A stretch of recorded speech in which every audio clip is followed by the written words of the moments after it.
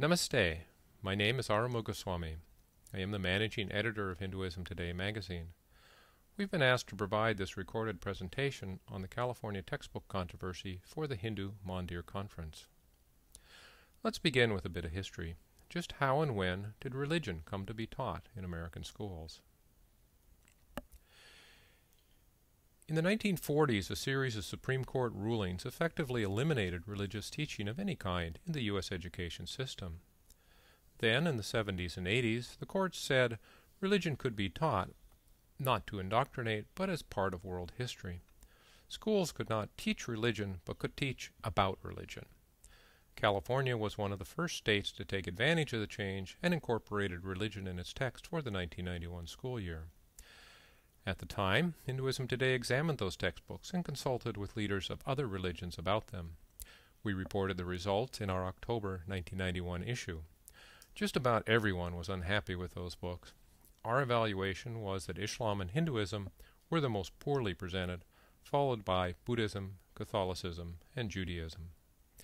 Unfortunately, the Hindu community paid little attention to the text or our report. It was not until 2005, 14 years later, that Hindus took issue with the books. The Muslims took issue at the time, and the texts reflect their desires. We will explain the California adoption process first, then go through the state guidelines under which the books are supposed to be created.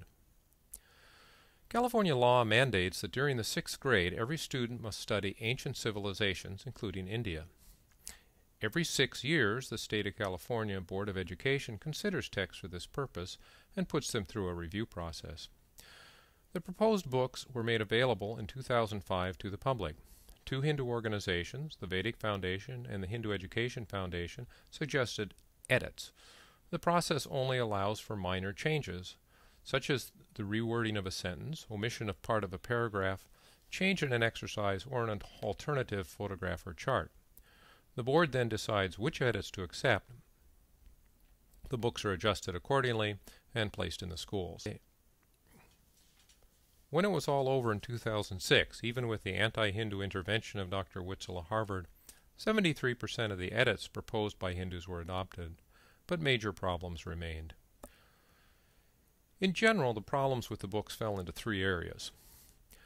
First, the Aryan invasion is presented as absolute fact. This theory, or a variation on it, remains central to the depiction of ancient India in every text, even though it has no supporting historical evidence. The 10 proposed 2005 books displayed remarkable lapses of scholarship.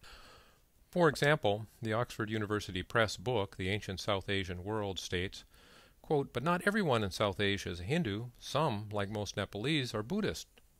In fact, Nepal is 89% Hindu." The same book recounts the story of the Ramayana and concludes, "The monkey king Hanuman loved Rama so much that it is said is present every time the Ramayana is told. So look around. See any monkeys?"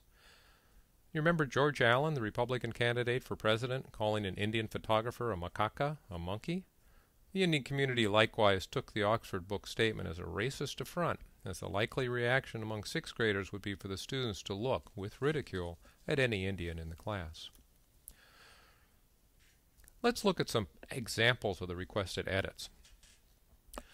The groups asked that the following 3 sentences be deleted. Quote, "There was only one group that did not belong to any Varna. Its members were called untouchables. They performed work other Indians thought was too dirty, such as collecting trash, skinning animals, or handling dead bodies."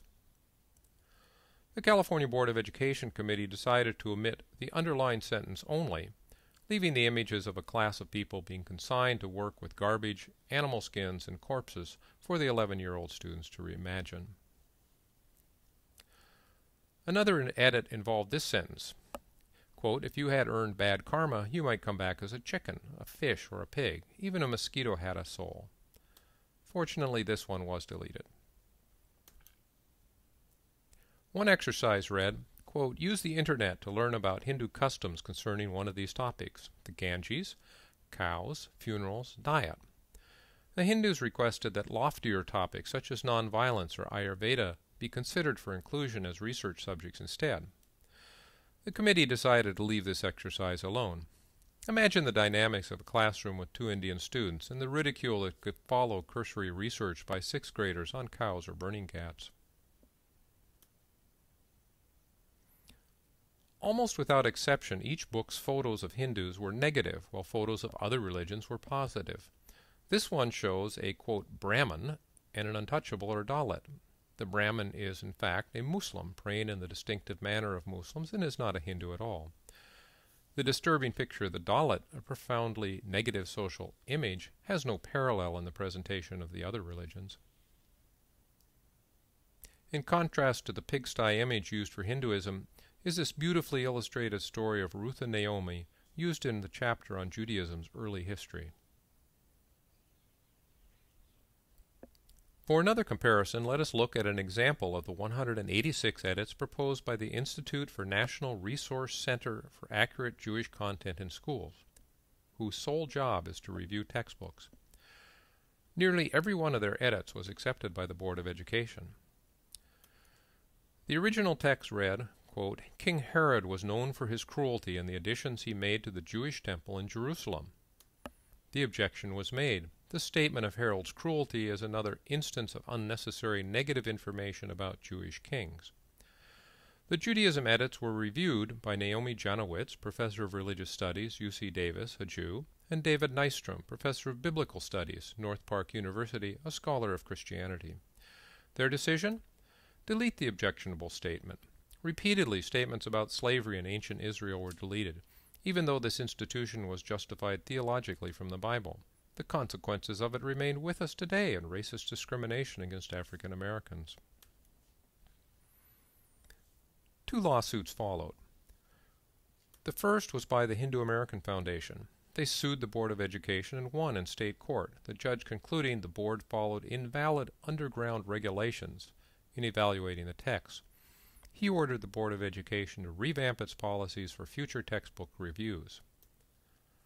The second suit was brought in federal court by California Parents for the Equalization of Educational Materials.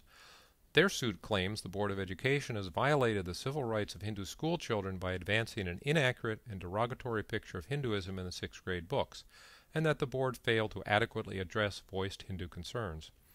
This lawsuit is proceeding.